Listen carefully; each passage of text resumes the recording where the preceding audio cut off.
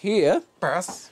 Where we're going to... You are naughty, naughty man. We're going back to join Scotland. me for one? Join me for one.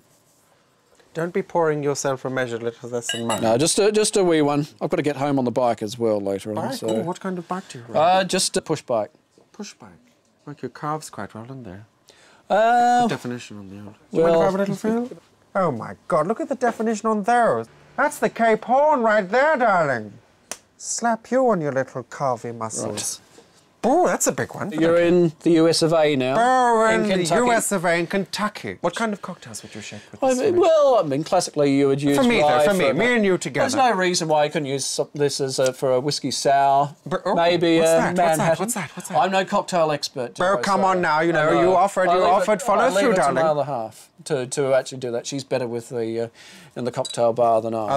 What do you mean other half? Sorry. Well, my missus. Right. But I would say, I mean, it can be used both as a drink me neat bourbon or as a mixing base to the likes of a Manhattan, although classically Manhattan be used. Sure. Great. What's next? Any favourites amongst those? Yes. No, I did have a favourite, but he's got other ideas. So we'll just, having a great time, having a drink and.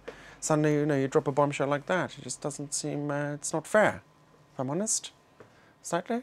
But that's fine. Let's try another one. It's fine. I'm having a great time. It's such a great time here. We'll be back after the break. See you then.